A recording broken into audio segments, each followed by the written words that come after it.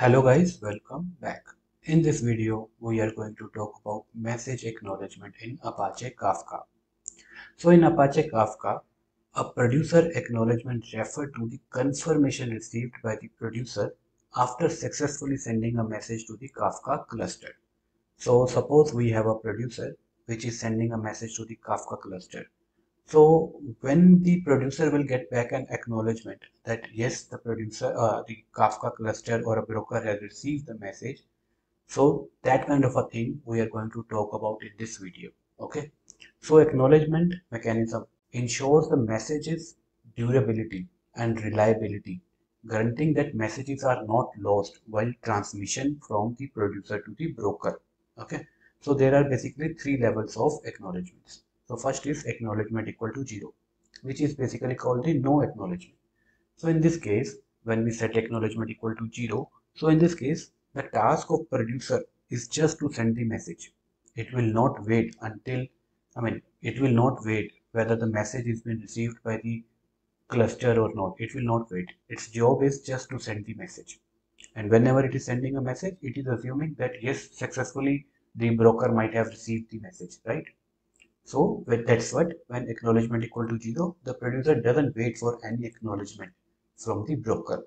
The producer sends a message to the broker and immediately consider it successful without waiting for any confirmation.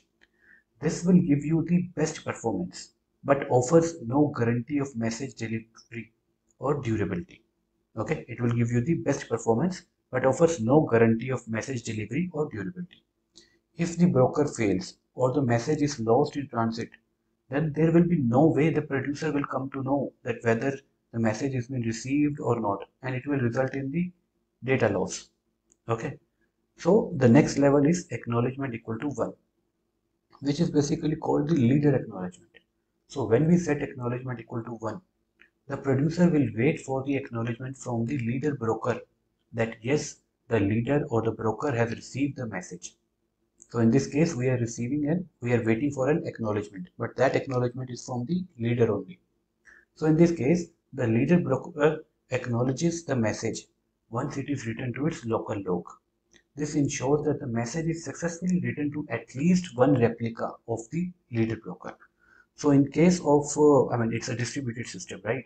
So in case of Kafka cluster, there will be many replicas of the broker. So there will be one leader broker, then there will be follower brokers. Okay. For the in sync, let's suppose the leader is down, then some broker from the follower will become leader. Okay. So it's like that. So this setting will provide you a balance between the performance and reliability.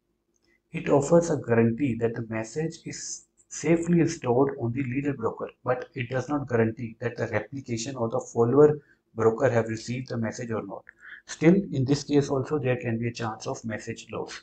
So how? Suppose the producer has sent a message to the broker and leader broker has read the message and stored it into the local logs. But now after sending the acknowledgement, the leader node is down.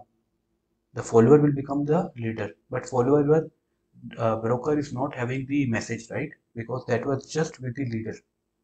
So in this case also there can be a chance of message loss. So now the third level is acknowledgement equal to all, where acknowledgement will be given by all the ISR replicas.